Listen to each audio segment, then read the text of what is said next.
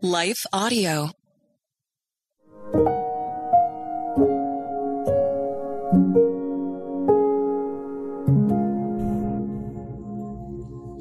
Thank you for listening to Your Daily Prayer, a podcast dedicated to helping you find the words you need to connect with your Father in heaven.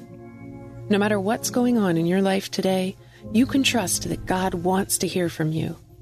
Right after this short word from our sponsor, we'll pray through today's prayer together.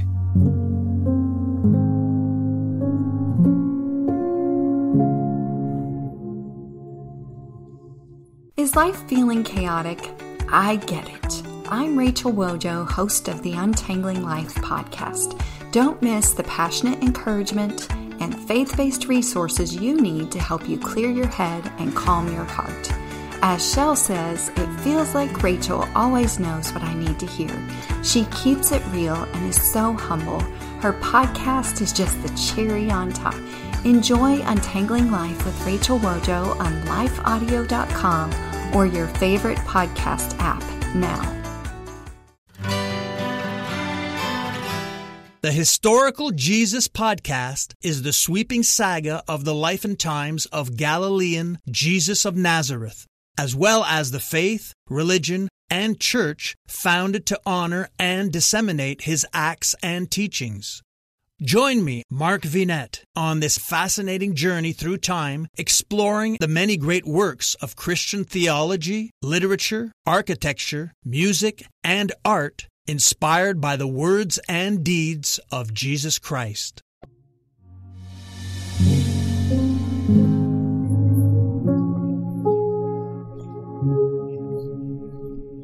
A Prayer to Stay the Course by Chelsea DeMatteis. Read by Leah Martin. Have I not commanded you? Be strong and courageous. Do not be frightened, and do not be dismayed, for the Lord your God is with you wherever you go. Joshua 1:9. The Battle of Jericho has become a favorite Bible story in our house. This comes as no surprise, as we have an almost 5-year-old little boy. We read the story, sing the song, and act out the walls tumbling down. And while this story easily captures the hearts of little ones, its incredible theme of obedience often falls to the wayside as we grow older. For that reason, this past summer I decided to go through my 5-year-old's current favorite book of the Bible. To give you a bit of backstory and context, Joshua was the one whom God appointed to lead the Israelites, who were God's chosen people, into the Promised Land after Moses passed away. You'll see in the opening chapter a command of the Lord given to Joshua that most Christians are very familiar with. Be strong and courageous. Do not be frightened and do not be dismayed, for the Lord your God is with you wherever you go. Joshua 1:9. This may be the most memorable part of the entire story of Joshua, next to the walls of Jericho tumbling down. And why?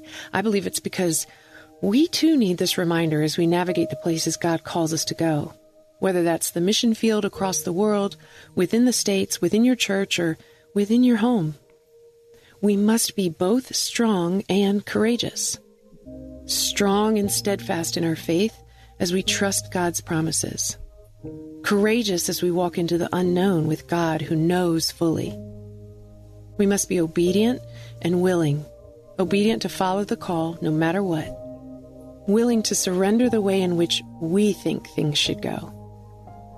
We must be unafraid and stand against dismay by standing upon the living, active Word of God. As Joshua's story unfolds, we see many other stories unfold within it. We see God's people choosing to live out the very same words He commanded of Joshua.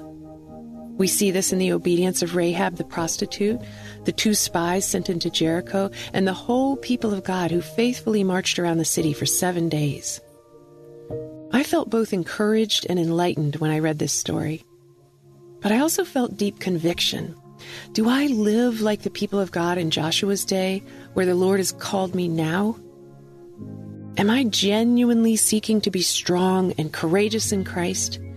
Or do I choose the more comfortable route?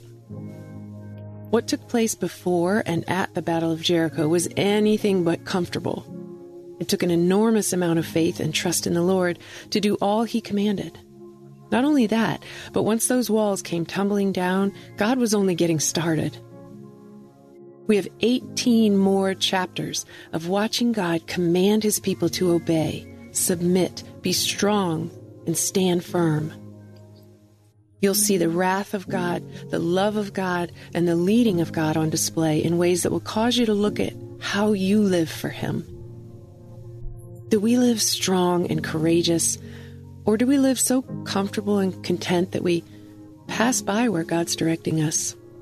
Do we store up things that God tells us will lead to our destruction, or do we live from a posture of knowing we can trust our Heavenly Father who holds all things?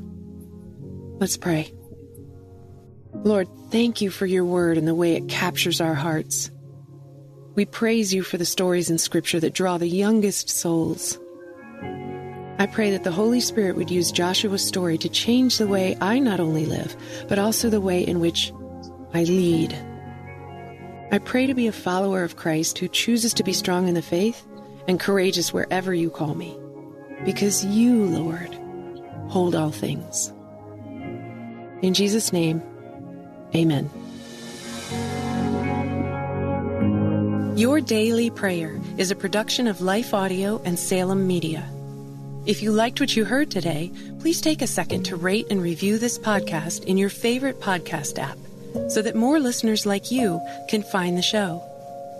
For more faith-filled, inspirational podcasts, visit us at lifeaudio.com.